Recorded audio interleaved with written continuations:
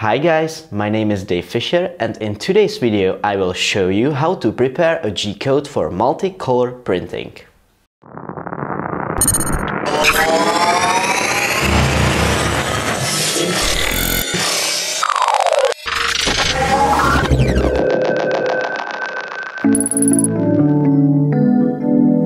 At first, we need to generate classic G-code, so open up Slicer and drag and drop your STL file.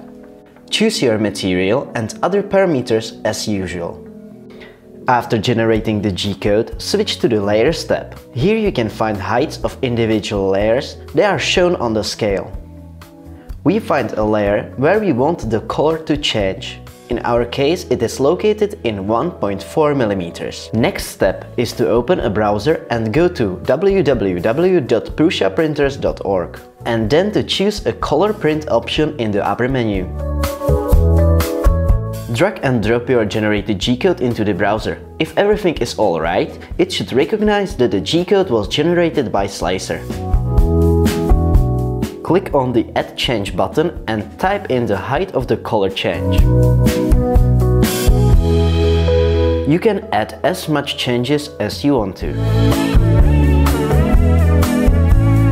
Insert the filament you want to use first. When the printer reaches the color change during reading the G-code, it stops the print and the extruder gets to the corner and unloads the filament.